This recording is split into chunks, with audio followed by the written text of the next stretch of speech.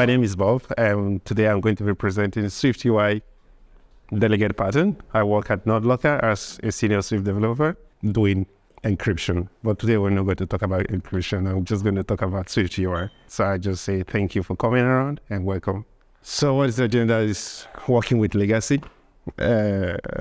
code, making the best use of Swift UI kit within SwiftUI world. We're going to also talk about understanding what is SwiftUI coordinator. I don't know if any of you have heard of a SwiftUI coordinator? Oh, okay. Few hands, that's nice. How to communicate your changes from one views to other parts of SwiftUI, and then putting it all together.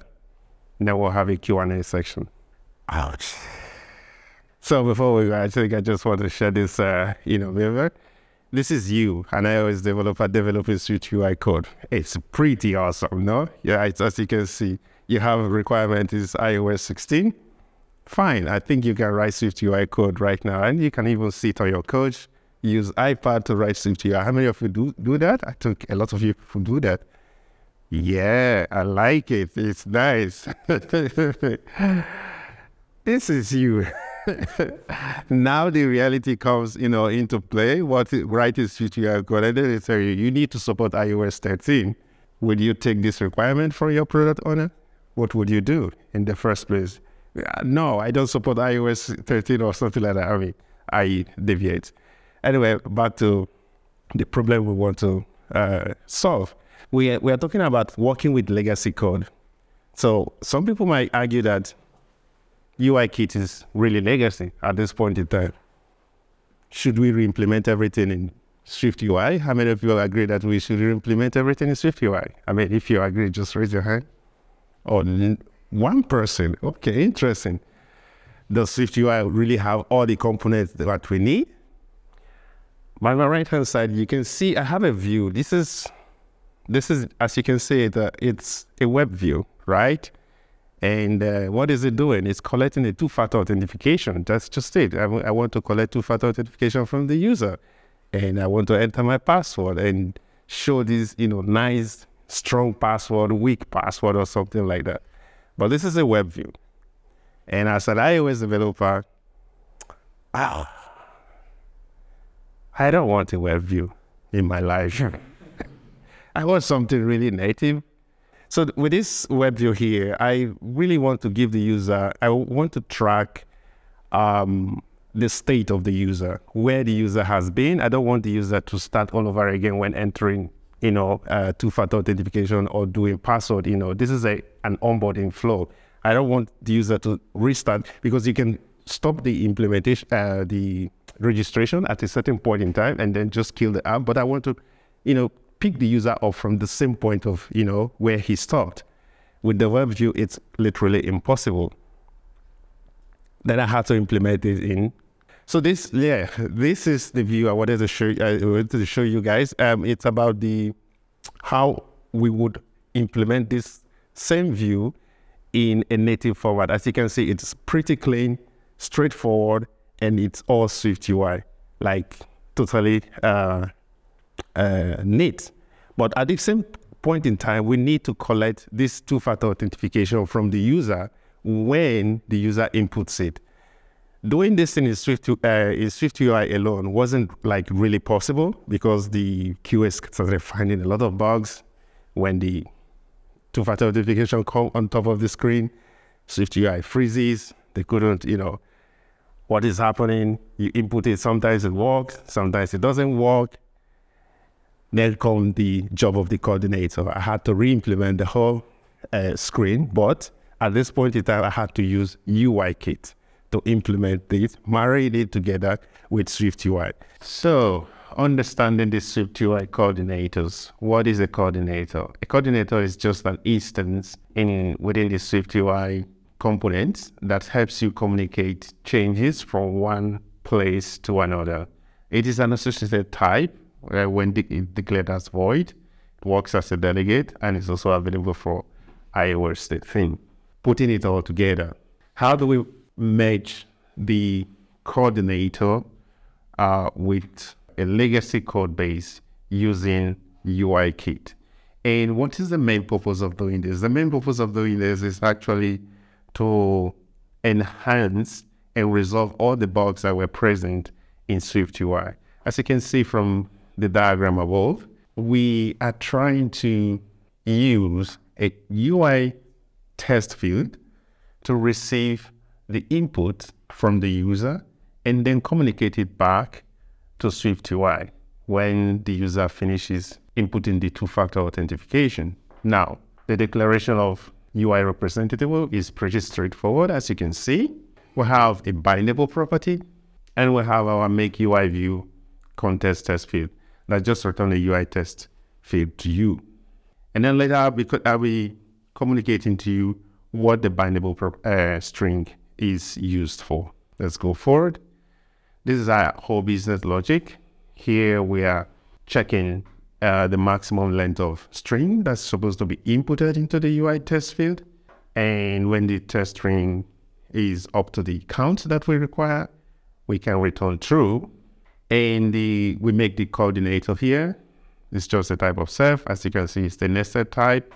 To the parent right now, when you finish editing the test field, we call the parent.bindable and we assign the test field that was, that is the correct one. Using this in SwiftUI is pretty straightforward. We have, the initialization of the two-factor text field, and it also requires the bindable property right now that we're going to bind it to the SwiftUI view. In this case, we call it two-factor code. But wait, there is more. You're not finished yet. It's important to remember our old friend, which is the delegate. Without assigning the coordinator, the context of coordinator to the test field delegate, nothing happens. This is where the whole thing lightens up, and you can see our further business logic inside there. And this is the delegate pattern in SwiftUI. You can reuse legacy old code base from UIKit to enrich your SwiftUI implementation. You don't have to re-implement everything in SwiftUI. Pretty nice. Thank you all. So, okay, my name is Ieva, and no surprise there, I work at Nord Security. More specifically, I work with the NordVPN iOS application. And today I'm here to talk a little bit about screenshot automation. Why am I talking about this, right? Why would you need this? So basically, you probably need screenshots if you ever publish your app in the App Store, right? Or maybe you're trying to do like some App Store optimization campaign. And if you just have like a little app with some simple features, you don't have to navigate through a lot to get to those features and take a screenshot, then it's completely fine to like sit down for 5 minutes and just do it. However, if it gets like a little more complex, and if you have, let's say, a need for localized screenshots, it eventually can get to a point where every release, there's a person who has to sit down, go through all the features, switch the language, do that all over again. And we're supporting 10 languages at the moment. So you can imagine that can be a bit of a torture. And there's no need for that nowadays because we can really automate anything, right? So today I'm going to be talking about automating the screenshots using Fastlane Snapshot. I'm going to go through just like a basic quick start setup. We're going to look into like what different parameters we might want to use to make our screenshots prettier. Those are like quite universal to use. And then at the ending, we'll look if we can make it run a bit faster.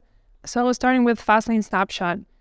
I kind of assume that most of you have already heard about Fastlane, but for those who haven't yet, it's like a Ruby-based tool set for automating various parts of your development cycle. We already use it for various parts of our development, like testing and distributing and stuff, automating those parts. But we have not previously have done it for screenshot automation, and Fastlane has like this one specific action dedicated for that. It's the snapshot action. And we're just going to look through all the good things that Fastlane advertises in their documentation, that why this is the solution for screenshot automation. So the first one is the localization support. As I mentioned, since for us, much of that labor is switching between languages, this was the main point why we were interested in this solution.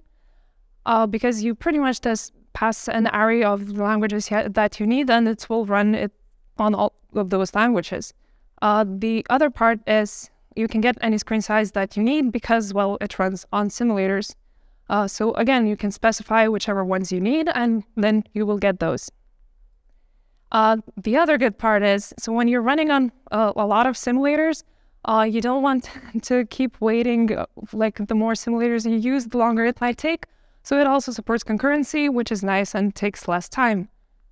And of course, since Fastlane has more than one action and function, you can use Deliver to deliver all of your screenshots straight to the App Store, which is also nice because you're skipping some steps. Then the solution itself is based on UI tests, which means that at the same time that you're taking the snapshots, you can also implement like UI verification. Whether you should combine testing the UI itself and producing screenshots is a different topic. I personally would say maybe not, but there is an opportunity in that. Then, of course, since you're making screenshots for them to look pretty, you want to have options in having like different kinds of appearances, so light and dark. And the same goes for the status bar. So what you don't want is probably have an automation set up in the middle of the night and have it produced like with saying 2 a.m. and then the user thinking, oh, those poor interns, why are they making them do it all at night? So what you might want to do is to have, you know how Apple in their keynotes have like iPad and iOS screenshots with like 941? So yeah, so that's what it does. And now I'm just gonna go through the quick start for a very basic initial application. As you see, this is just like the initial Hello World app that you get if you create an iOS project. So we're just gonna take a home screen screenshot of it and see how we need to set up Fastlane snapshot. Again, since it's based on UI tests, the first thing you need is you're creating your UI test target. You have to set up a scheme for it. Of course, like, don't forget this, since you're working probably with more people than yourself, you want to commit it, and don't forget to check the run. Then you want to initialize the snapshot. So the prerequisite for this is, of course, installing and setting up Fastlane itself. But it's not too difficult. You just can use a proof for that. One file that is quite important when setting up Fastlane, and most of you that use it are familiar with it, is FastFile. But along with that, when initializing snapshot, you're going to get these two new files. So the first one is snapshot helper.swift.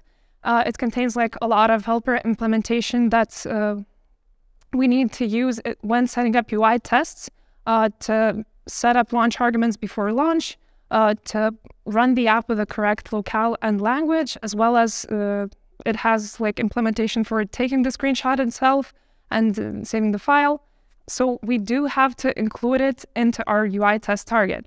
The second one is the snap file. Sounds very familiar to fast file because it's a configuration file as well, but only for the snapshot action. So in the quick start, I'm just seeing how it's gonna run without like many parameters, so we're not going to touch the snap file in the step. So then as you're creating the UI test target, you got your UI test class initialized. One thing you always have to do when running UI tests, you have to launch the app. And for snapshot, you have to call the setup snapshot action before launching the app because, again, it's using launch arguments, and those will be applied only if you call it before launch. Then the other step, which is very UI test based, so you have to describe how do you get to the states in the app so you can take the screenshot. For those that have not encountered UI testing yet, Xcode has this really nice record button. So when you run your app, you can press the record button and it will generate the UI test for you. However, I would advise being careful with that because as with all generated code, it tends to be messy and not be managed nicely. So if you do generate it, just please clean it up for maintenance reasons, you know. But in this case, since I'm just taking a picture of the home screen, I'm just waiting for the image or the label to load. And that's when I want to take my screenshot. So I call the snapshot function. I pass the string to it. The string is how I want to call the screenshot. So when the screenshot is going to be taken, the image name is generated like this. It first says, let's say I read this on iPhone 14. It's going to say iPhone 14, the home screen.png. And then you just call Fastlane Snapshot. Now that's my project name there. And if you take a look at the duration, you probably might see a reason why I'm not doing a live demo, and I wouldn't with this. So yeah, this was the initial run for this basic like home screen screenshot. Apparently, Snapshot initially ran it on all of the simulators that it found. So it was 9 simulators. It ran on one language, just on English at the beginning, and it took like 18 minutes. So that makes it like 2 minutes per screenshot. Also, yeah, I guess the black sheep here is the little simulator without its appearance being like reset. So, but we might be able to fix that, right? Okay, so now let's see that now that we tried the basic setup, let's see how we can like specify it. Let's say I want to change the devices that I'm running on, and maybe we want to see how the localization works, right? And also see that pretty status bar. So that's when we need the snap file. So the snap file is the file where you want to put all of your parameters that you're reusing for your snapshot execution. So in this case, of course, I'm specifying that now I'm running on these 3 simulators. If you added simulators manually and renamed them funny names, just be careful because they will not be found. So just check the naming. Then I localize it to German and also pass the German language. And I'm passing override status bar to true. But of course, you can put in snap file any, again, reused arguments that you want to use for snap file, for snapshot command. These 2 are the screenshots from iPhone SE that I got from the previous job. And we already see one good thing. So we have Hello Welt on one side and we have Hello World on the other. So that's good. That was expected. What isn't expected is this other part, right? Like, what is this? So first we got the empty bars, then we got 1236, 1234, and priešpiet, which is a Lithuanian word because when I was running this, I was on Lithuanian locale. So funny thing is that when I was implementing screenshots with Fastlane Snapshot initially, like not for this presentation, the overriding status bar part actually worked out of the box. Apparently that was likely because I was using Xcode 14 and I was running on iOS 16. And apparently since Xcode 14.1, they kind of changed the way when you create your test target, they add this nice optimization thing where they execute in parallel. How does it look like? So imagine you have many tests, right? You selected them to run, let's say on this iPhone SE, you boot up the simulator, and then you're going to see like copies of that simulator being instantiated, and then the test being ran like in parallel on those copies. The problem is that the default Xcode like status bar override command that is being used by Fastlane Snapshot only overrides the original simulator status bar, so it doesn't get applied on when they run on copies. So in that case, if we want to use this Fastlane parameter at the moment, we would have to sacrifice this execution in parallel. So again, this kind of goes into the why do you want to have UI tests validating your UI, or do you want to have nice screenshots? Since for this, the purpose is to have a nice screenshot, I'm just gonna unmark it and see how it goes. And after unmarking it, again, since overriding the status bar seems to, the last version that it worked on was iOS 16, I have to specify the version in this case. And let's see if it worked. It did. So it's 9:41 a.m., so that's nice. The localization is still there. Again, I just only put the 2 screenshots so I can zoom in the status bar. But then, okay, so at the first run, you saw like all lights appearance, then one was with the dark appearance. Then it was like both dark appearance screenshots, now light appearance. It's probably irking somebody, right? If there are any pedantic people here.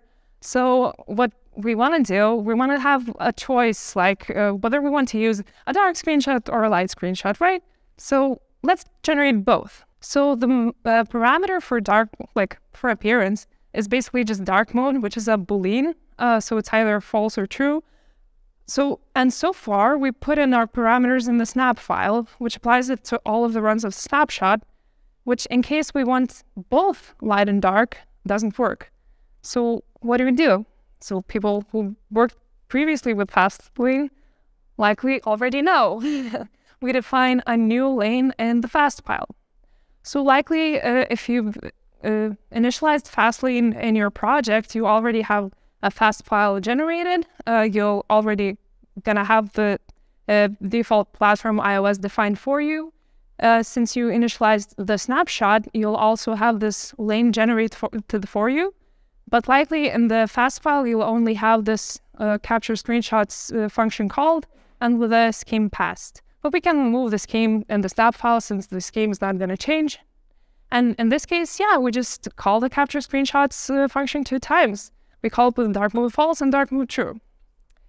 But one thing we have to remember is specify the output directory. Now you remember how the image name is constructed with the simulator and the name? So imagine it, if you run it 2 times, what's going to happen? It's going to get overridden. So that's why I have to specify 2 separate output directories. Okay, seems to have worked. That's kind of nice. But now, while you'll be running Fastlane Snapshot, if you take a look at the console-like outputs, you're going to see that apparently it's actually building and linking and compiling everything like for each device, which doesn't sound really optimal, right? So what we can also do is implementing building only once. For this, we're also going to use some configuration in the snap file and in the lane and fast file. So in the snap file, what we need to add is this test without building. But in order for this parameter to work, what we also need is a derived data path. And now that we're calling capture screenshots 2 times, we can add the path here. And before that, we have to call an action to actually build our project, like our target. So we specify the scheme, the derived data path, select to build only for testing. And yeah, we execute the scan before and then do the capture actions. However, when we're talking about this building only once, have in mind that when I ran this for my little simple app with just like 1 label and 1 image, there was no like improvement in time.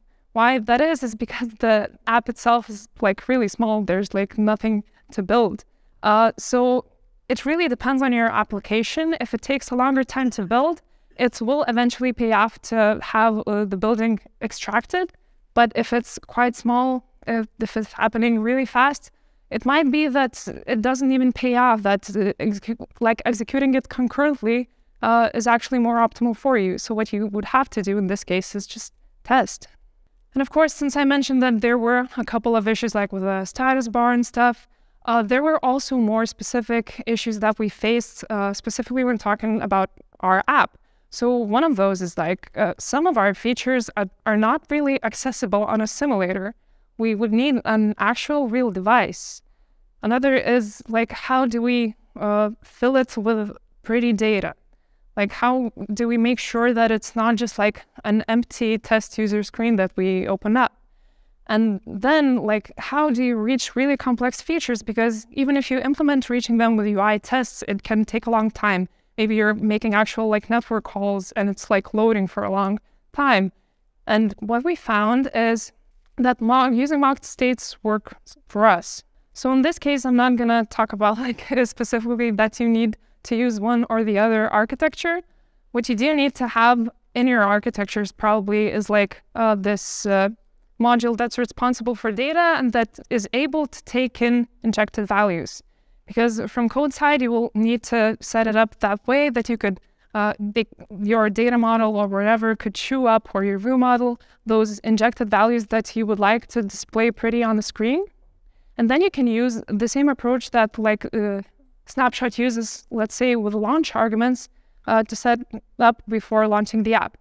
So what you can do in your UI tests before launching the app, you pass any specific launch argument flag that you want. Let's say logged in user or whatever, you pass that flag, and in your code, probably under the debug flag, you can access the command line arguments, or it's also written user defaults. That's where you can find it. And on that flag, you can choose to inject your mocked data. And in that case, you can also programmatically navigate and display the screen that you actually need. So that would save you a lot of time that would be used in UI test navigation to get to one place or the other. It would allow you to really nicely fill out the screens the way you want them to look like and save you some precious time.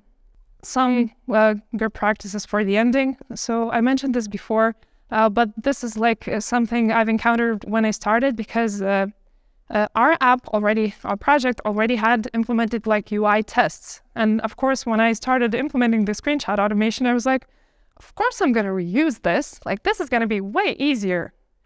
But when you're implementing UI tests, you're doing that to verify code, and the purpose is completely different from when you want to have nice screenshots. So for screenshot generation, you want to save time, make them pretty. That's pretty much it. For UI verification, you want to go through each and every step that you want to go through. And if they're combined and hooked and dependent on each other, if one fails, the other will fail too. So I would personally suggest to have them separated if you have both. Then again, likely you want to have the screenshot automation automated to run maybe on every release. And depending on how often do you make releases and how big your changes are, it might be more difficult or more easy to maintain the actual snapshot tests. So let's say if you make a release every week, likely you don't have that many changes. So if if the snapshot tests get outdated, it's going to be just a small change. But if you're making a release every 3 months, likely you'll want to also automate just a job to test that your tests run successfully. So when you do need the screenshots, they get generated without issues. Another obvious thing that's also used in UI tests is disabling the animation. And of course, if you see that something's going wrong in the simulator, that your screenshots don't look as you expect, always remember that you have all the parameters to erase the simulator data, clear all the data, and run it freshly. And that's pretty much it. So I think a lot of us were probably at least once in our life have encountered this situation. Of course, the other part of this meme is that the automation itself takes hours or days. But yeah, I really encourage, if not for the screenshot automation, just always try to look at your day, see if you're doing any repetitive tasks, and give a shot at automating it, because it's kind of fun, you know. Thank you all.